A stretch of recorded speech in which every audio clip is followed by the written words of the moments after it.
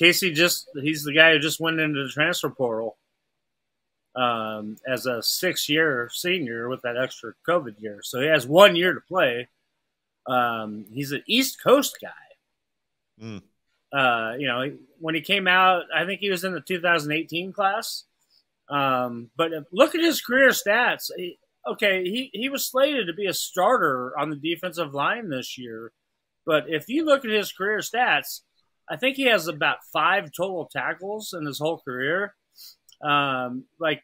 Maybe a half of a sack, or maybe that was just this year. But he hasn't done anything. He's been hurt most of his career here at Nebraska, and he missed the whole spring. He was out all spring, and you know what? It's hard to know what's going through these guys' minds. That he's got 1 year left, and maybe, I don't know, he knows something that maybe somebody's going to be committing here soon that's going to take his spot. So he's looking for somewhere else to go. I think when it happened last week, I think it happened on last Thursday.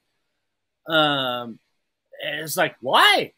I mean, my boss, Sean Callahan, is like, hey, Casey Rogers is entering the transfer portal in an hour. Let's do something on it. I'm okay, but I'm like, why? And he's like, I don't know. So, I mean, you don't know what goes through these guys' minds. And I mean, we kind of speculated, would he go to Oregon to follow Tony Tuioti, you know, the former defensive line coach who Jordan Riley jumped into the transfer portal and went and followed Coach Tuioti to Oregon. So, yeah, it's kind of weird to see a guy like Casey Rogers to be eyeing West Coast schools like that, just given his background and everything, and how much time and effort he put in to being a productive football player at Nebraska, which really never materialized. Mm-hmm. He's got a hell of a head of hair. I'll tell you that right now.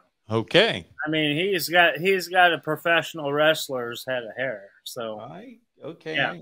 I see it here, and he's got the tattoos to match, and yeah. So yeah, he does have some kind of.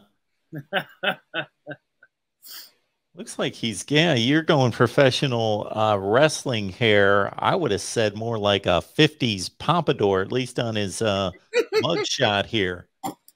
I almost spit coffee out of my nose right there. Yeah. Yep.